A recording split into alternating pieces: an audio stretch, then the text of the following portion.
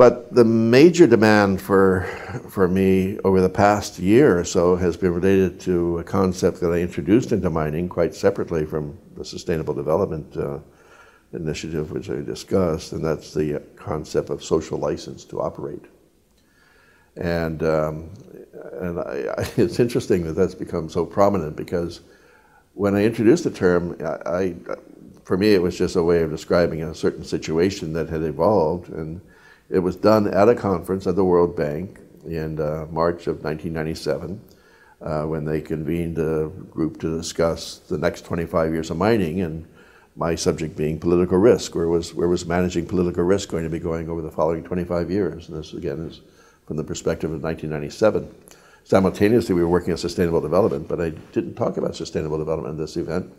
I talked just about a more narrow conception of political risk, and the fact that globalization was doing two things. Globalization as a concept was just that emerging, and one thing, it was reducing barriers to entry for foreign capital investing in mining, and so you had a lot more transboundary operations of international mining companies. And two, it was moving in the direction of more rapid communications around the world, instant knowledge about anything that happened anywhere for anyone that wanted to know what it was. And that was the very early days before the huge development of social media that has subsequently taken place. But in those days, there was a story which I initially heard at the World Bank of a mining company that had this amazing experience. They'd been working on an exploration project in Papua New Guinea, and they'd reached an agreement with the local landowners around the site where they were exploring. And a few months later, they were talking to a tribe in Brazil about a possible exploration project, and the tribe in Brazil says, "We want the same deal you gave those people in Papua New Guinea." and this seemed astounding, you know. Yeah. Nobody would think twice about that kind of story today. I mean, you just get it by Twitter, even if you're buried in some remote village in some kind of tribal community. But in those days it was new, and what that meant was that in many developing countries, the local communities where we were operating were isolated, in a sense, not just physically, but politically, from the governments of the countries.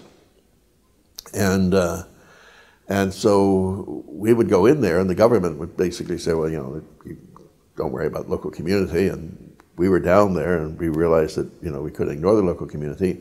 And the fact that they were developing these international connections meant that they were beginning to have allies in the NGO community and among churches, media, academics, and so forth.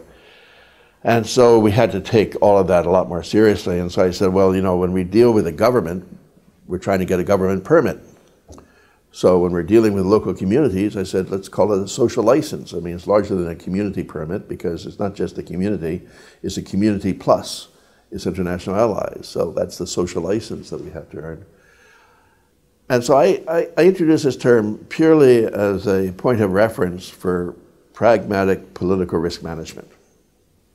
That we had to work at two levels, locally, and because we run a two-track approval process for major mining processes, locally and nationally. And but it was very quickly picked up by some of my friends in the NGO world that said, wow, he said, this is a way of empowering communities. And so they moved this simple concept from sort of a pragmatic reference point on political risk management to an ethical concept. We start talking about the ethics of corporations. So you have corporate social responsibility, which requires that it works with communities in order to achieve the social license, or the sustainable development framework then sort of brought in social license, although not during the MMSD period, it's interesting to note, not until later. Or it vested communities with certain fundamental rights. So it transferred the focus of concern from the corporation attempting to get its relationships with communities on a sustainable and non-conflictual basis to the community's right to have what now become in many cases free, prior, and informed consent before any project can progress and so forth.